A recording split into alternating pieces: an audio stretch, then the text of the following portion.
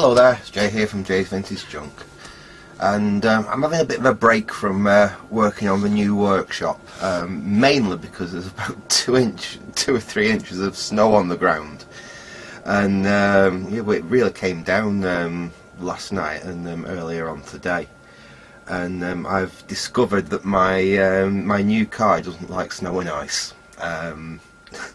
It's my old, I used to have a little old Vauxhall Agila, proper old banger, and that would drive over anything. I had snow tyres on the front of it, and I could go anywhere in that thing. I've bought something newer and posher, and I tried going out earlier, and I was just slip sliding everywhere. So I thought I'll stay in and I'll play with some other things. Anyway, what I thought we'd do in this video, I remember this from a couple of videos back, it's that cossor melody maker, and if you remember at the end of it, we got it to play but just a little bit, and then it kind of like fizzled out on us. Anyway, after the video I had a bit more of a play with it, and all I did was clean the aerial sockets, and I started pulling in quite a few stations with it, but this radio does still have a problem. I'll demonstrate actually. Basically, let's plug it in now. Switch on.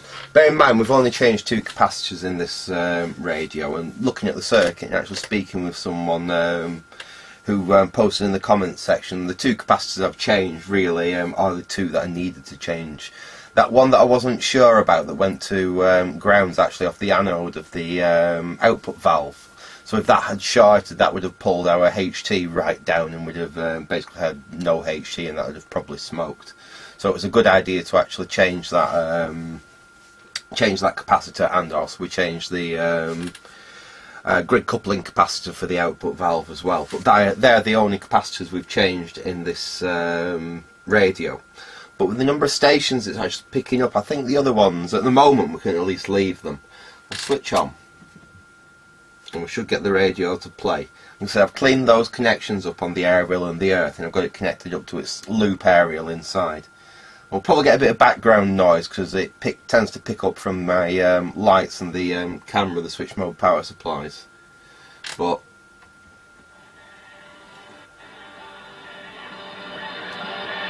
here we've got the radio playing. I won't let it play on any station for too long, but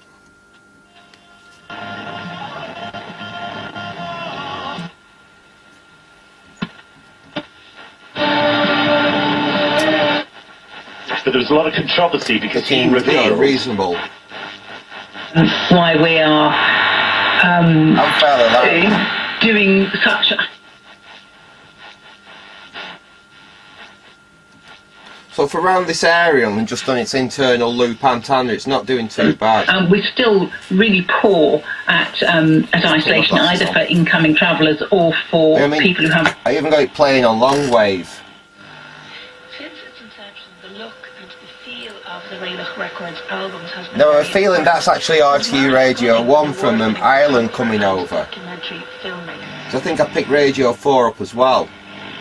Your hand up, you're telling the truth. There's Radio 4. Okay, so it's to be able to pick RTE Radio 1 up here, the radio is actually performing quite well.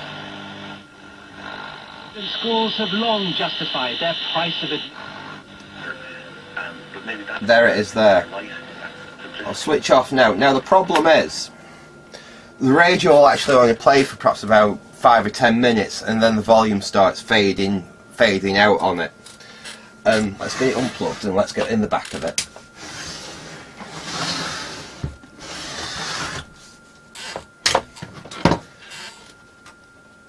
And what? Screwdrivers. Where have I put my screwdrivers? Oops.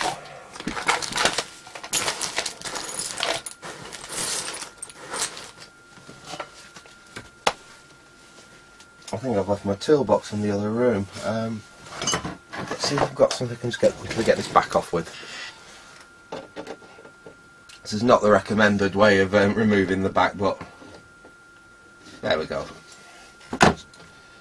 I've lost my train of thought now. You know what, let's get the back off. So yeah, anyway, that's where I was up to. Basically, what I did is had it playing, and I was measuring the HT on the output valve, and it should be around the, say, 220, 230 volts range for the HT on the anode of the output valve. That's basically goes to, so not the anode, is it the anode or the cathode? I can't remember now. Basically through the it's the anode, isn't it? Through the output transformer. So you have your HT coming from the rectifier through your output transformer and then into the output valve, and measuring that. So if the radio was working perfectly, it should be around the, say, 230. Yeah, 220 to 230 volts would be acceptable. When I measured it, even with the radio playing reasonably, it was only around about the 200 volts mark. And as the radio played and it got quieter and quieter and quieter, that HT basically started dropping, got down to around about the 180 volts mark, which is, you know, really not enough. So I have a feeling that the rectifier is basically well knackered. It's well tired on this thing. The output valve itself, again, it's not in great condition. There's lots and lots and lots of deposits on the inside here. It's had a very, very hard life. That might still be okay, but it also might have grid emission on it. It might have heat cathode shorts in it. I don't think it's in great shape, but I'm pretty sure that the rectifier valve, let's just pull this out. Oh, and one thing to mention on these sets that someone did actually point out with these BAA valve holders, they have a retaining spring on some of these type of valve holders, and as one chap I was chatting to mentioned, some of them are thicker than others, and on the really thick ones, if you're not careful when you're actually pulling the valves out, you actually risk breaking the little glass pip there off the valve. Now fortunately on this radio, these are the thinner type. What can also happen if the radio's been stored anywhere particularly damp is these can actually corrode slightly, and they can actually corrode into place, and again you have the same problems when you pull the valve out. You actually end up breaking that pip off because of that ring there. Now fortunately in this radio it's obviously been stored somewhere reasonably dry. They haven't corroded, and they are the thinner type rather than the thicker type, so these do pull out okay. I've not had any problems with this. I have had that issue before in a DAC 90 where they'd actually corroded somewhat.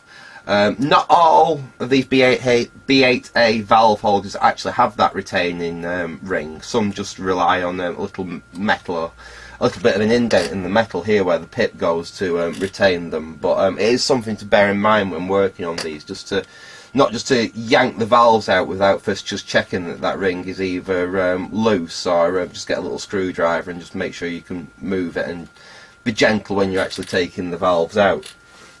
It does only apply to these BAA style valves as well. Just something worth bearing in mind. Anyway, let's pull the rectifier out as well. Oh, there we go. That was a bit tight, but it's come out okay.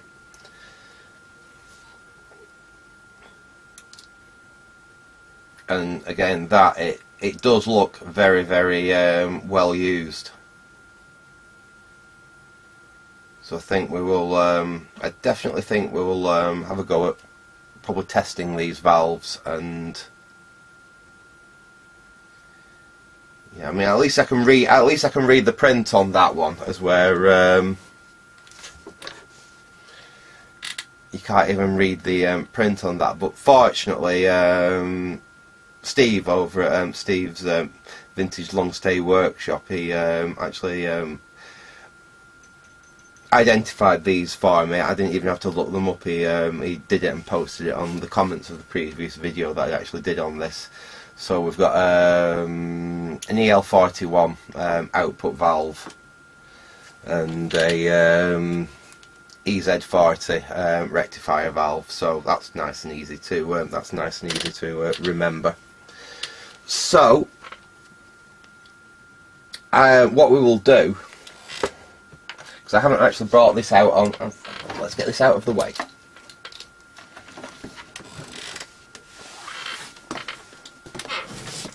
Ooh. I haven't actually shown this on the channel yet. I have shown it on Andy's channel a couple of times, but I've taken it over to test valves for him. But what we've got here, just make sure I've got it the right way up. And this thing weighs a ton. Ooh.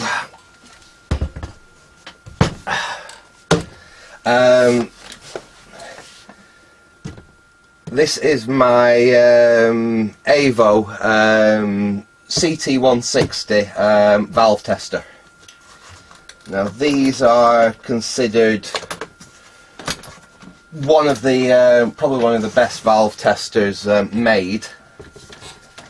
I think these were made in the late 1960s. I think there was at least one more valve tester made by AVO after this one.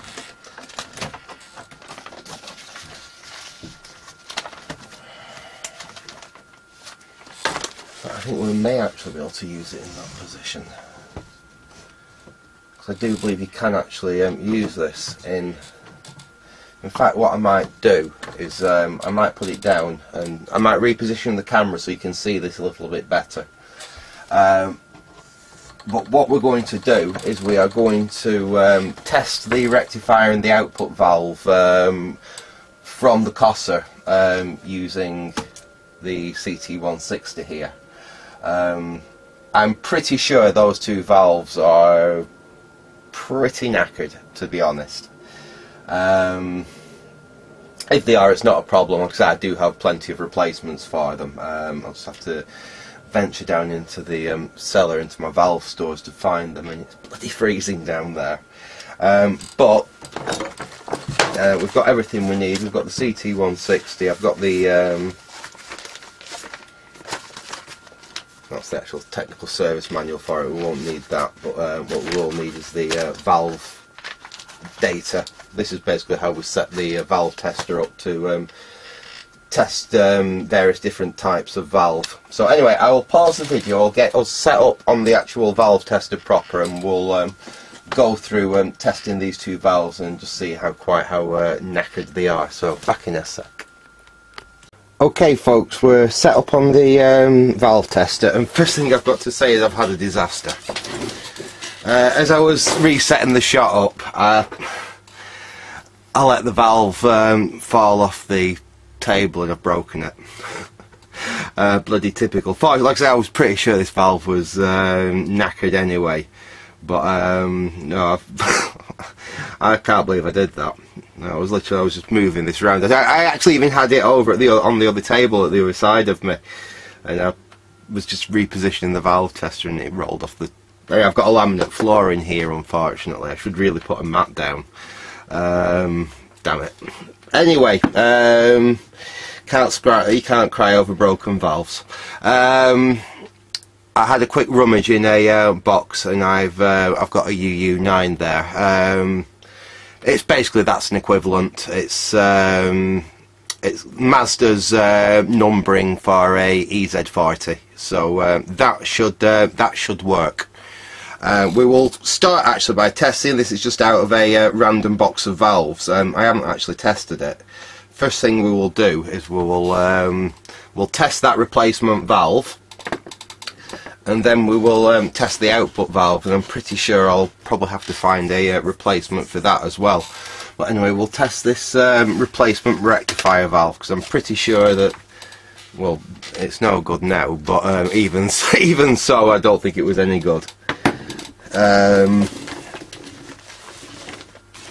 Right, let's just look up the data we need for the EZ40. Now I really should have done this before I press record on the camera again, but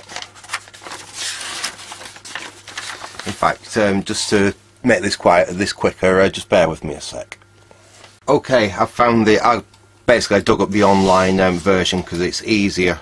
So what we need to do, basically, to set this valve tester to the valve you're actually testing, you've got I'll just zoom you up so you can see what I'm looking at.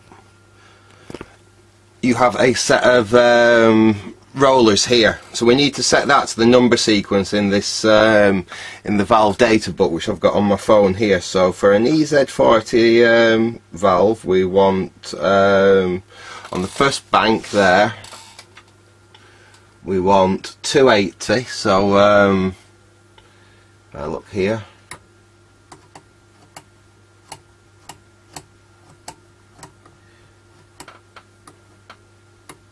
I can't quite see that with the way I've got the valve tester. Let me see if I can just get that down a little bit. That's better. So that's 280.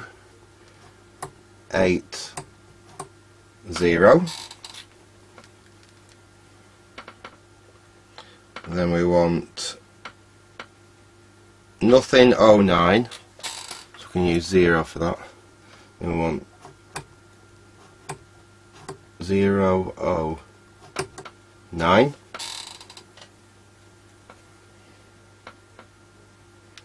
And then we want 130, yeah, 130.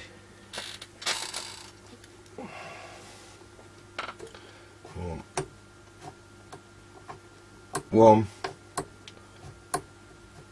3, 0. Right, we'll get you down back onto the main panel.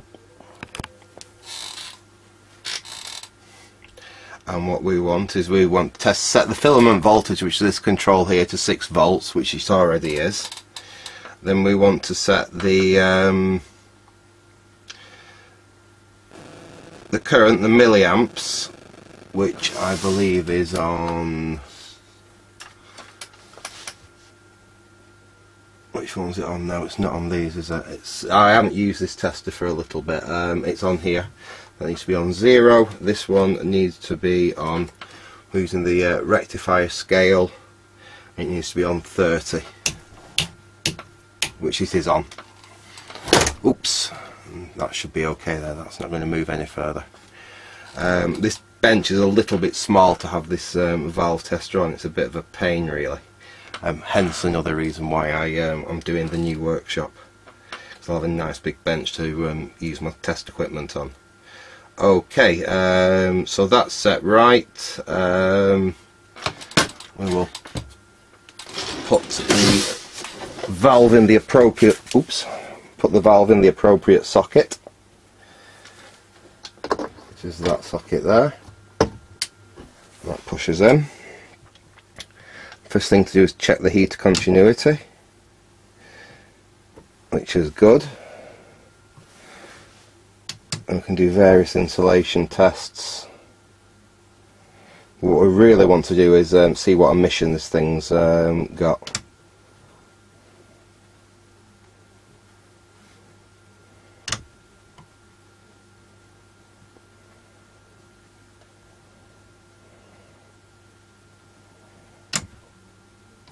We'll test for emission.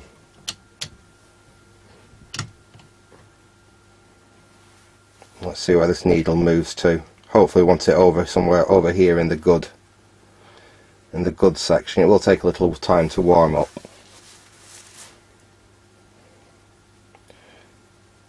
Well, that's not looking too healthy. So it looks like we might have to find yet another valve for oops, sorry about that. I've got the camera tripod in a really awkward place here. So basically that the diode in the valve, there's 2 diodes in these rectifier valves, is pretty tired. It will work, but it's probably not much better than the other valve that I just broke. Let's see what the other valve. I see the other diode's got a little bit more life in it. That valve will work, but it's basically on the end of its life. So even though we haven't gained anything and we haven't lost anything, still a myth that I dropped that valve on the floor. I'm usually quite careful with valves. So we haven't lost anything, we haven't gained anything. We can shove that in its place and it will work. It's just not much any much better than the one that I've just broke. I will shove it back in the radio for the moment anyway. There we go, that's in the radio. Now what did I do with the output valve? There we go, here's the output valve. And again, that looks pretty nasty. I think that's really hard used. We'll reset the valve tester so we can test that. Where's my phone? Again, I'll just pause the video for a second while I find the valve data for it, and then we can set the valve tester for testing that valve. So back in a sec. Sorry about that, folks. I actually forgot to press record, so let's go through that back again. Basically, I've reset the rollers that you saw at the top to the correct for this valve, which is what was it now? It's 260-054-130. So I've reset those up there. Because this is a pentode valve, it's basically used slightly more of the controls on here to actually set it up to test this valve. So we've got the heater volts is the same, because it's the same 6.3 volt heater. But we've set the anode volts to 250, which is what it tells us in the manual here. We've set the screen volts to 250. We also need to set the negative grid voltage there. That needs to set to -7 volts, which we've done using that control there. So that's set to -7 volts. Our anode current should be around about 36. So we set 30 on there, then 6 on the second control there. And we're pretty much set now to test this valve. So if we start with the heater continuity, now we know we're going to go past that because it actually worked in the radio. But we can just go through the insulation test. And really what we're looking for here, I mean, this valve is going to be fairly used. What we're looking for is where it says replace there, if it stays, what I generally do as a rule of thumb, if it stays in that portion there, then it's going to be okay-ish. Really, you want that needle to stay as far that way as you can. If it starts moving over towards short here, we know there's a major problem in the valve. Let's just test some of the other. Well, basically we can test for heater cathode shorts, cathode heater, various tests on here.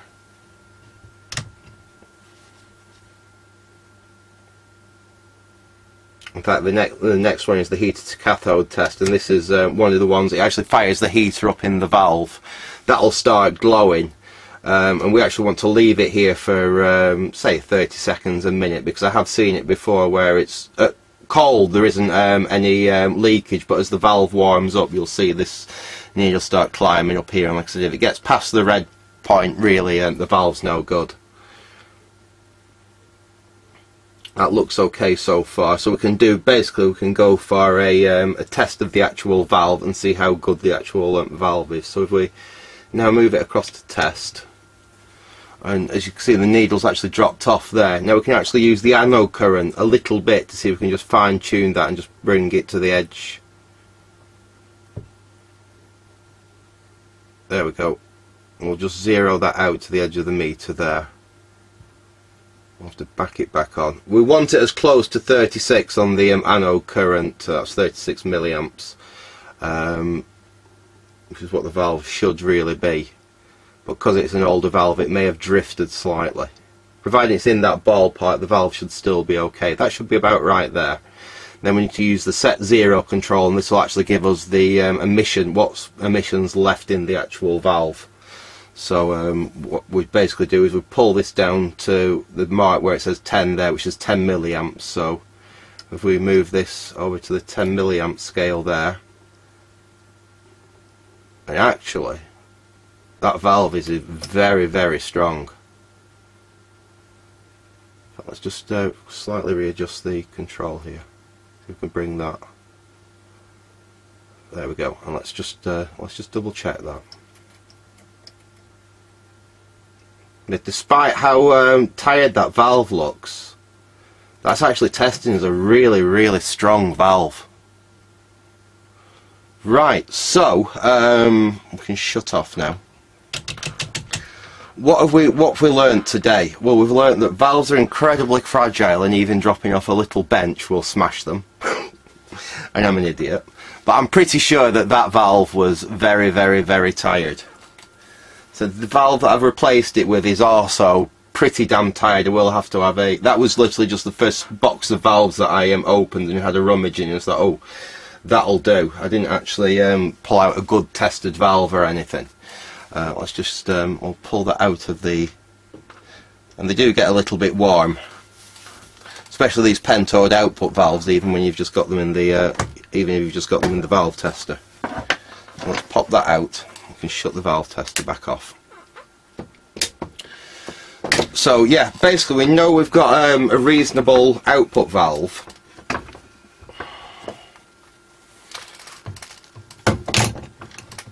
Get that closed back up.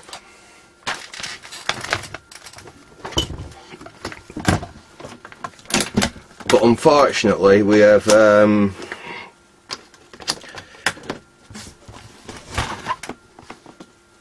our rectifier situation is probably just about the same. We'll get the radio back in shot. Ooh.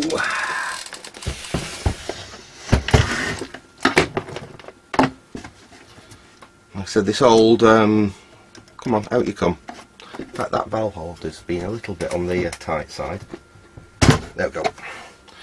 That old Mazda UU9. Like I said, this should actually work okay. It is quite low emission though. Like I said, that is an exact equivalent of the valve that I dropped. We'll pop him back in.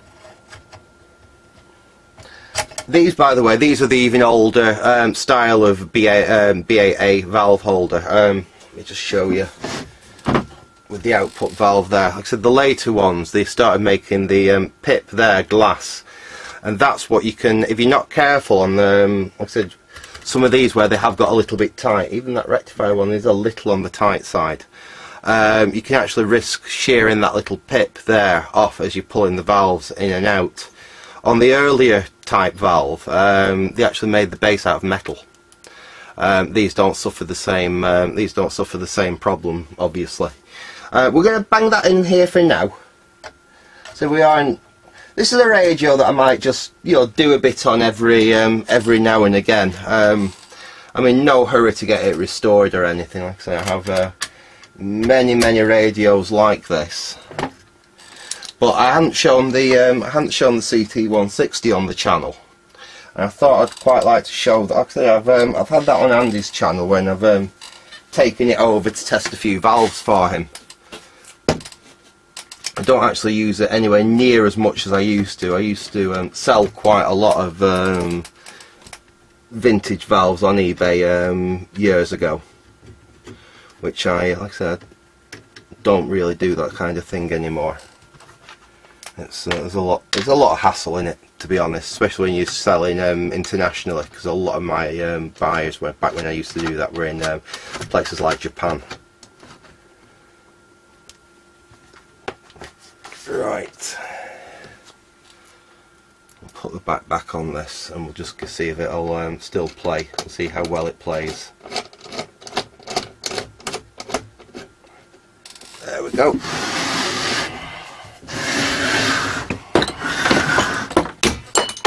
Oops, something else fell on the floor. It's going to be so nice when I've got that new workshop sorted. Let's switch on. I'm going to put that back in my valve tester.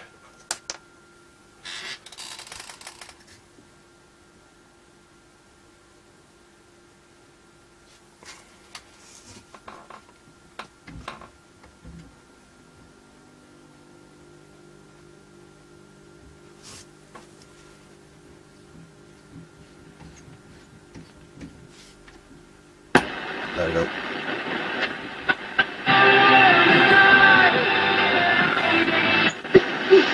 So even with that really weak valve in there, so it still does play. You saw in your local supermarket, it is just not true. It's actually got plenty of volume. About face masks. What utter nonsense. It's rubbish. If you look at There's loads of volume there. face mask. No, you... So we know that the output valve's actually okay. Quite surprisingly, because I thought that'd be absolutely knackered, but no, it's not.